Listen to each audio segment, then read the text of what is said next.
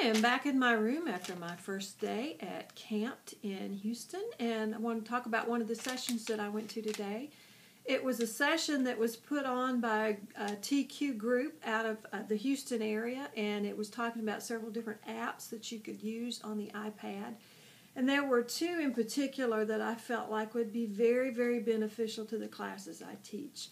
One of those apps was called Flashcardlet. It was a free app, and you can have, it'll generate flashcards for several different subjects, probably all the way from pre-algebra to calculus. And one of the nice things is that a lot of the questions that are on the flashcards have been submitted by other teachers, but you can go in and you can download the particular flashcards that you want to use and then let the students go through to do a review of that.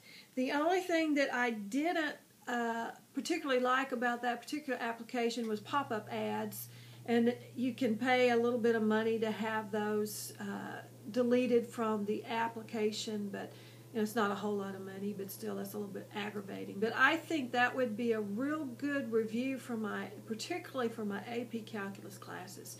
There are even some reviews for like first semester AP Calculus. There are reviews for the AP exam, so I think it would be very beneficial.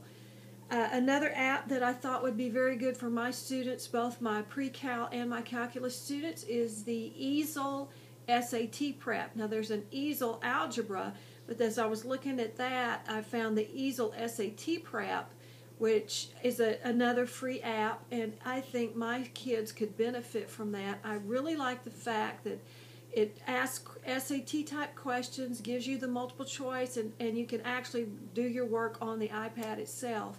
If you don't know how to do it, or if you miss the problem, you can hit the show me button, and they will give you not only an audio explanation, but actually a video explanation working out the problem itself. It shows up kind of like if you're watching Khan Academy, where the work just suddenly appears on your screen.